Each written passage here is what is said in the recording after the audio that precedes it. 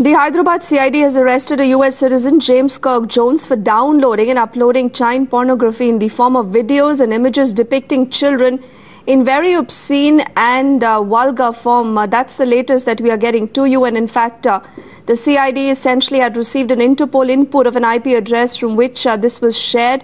And henceforth, a case under Section 67A and B of the Information Technology Act was registered. The investigation was taken up. This is the man held guilty of those charges who's on your screens now. Paul, also with us for more details. Paul, tell us more about this. Crime wing of the CID in Hyderabad that arrested Mr. James Kirk Jones, a 42-year-old USA citizen who was residing in a place called Madhapur in Hyderabad.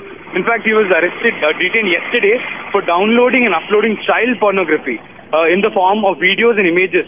And all these videos and images, in fact, depicted children in very obscene, nude and vulgar form. It was the CID which had received Interpol input that an IP address from Hyderabad was uploading and sharing obscene content online.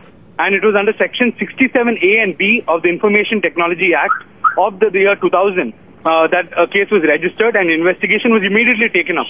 And during the course of investigation, a laptop containing around 29,288 items of child pornographic videos and images were found from his residence. He was a person who was working for a law firm, an MNC law firm in Hyderabad. He stayed alone and they found out he was watching, downloading as well as sharing child pornography, which had become a habit for this man. And further investigation at the moment is going on, and the Twitter handlers are also being investigated. The person who has been arrested has been sent to judicial custody.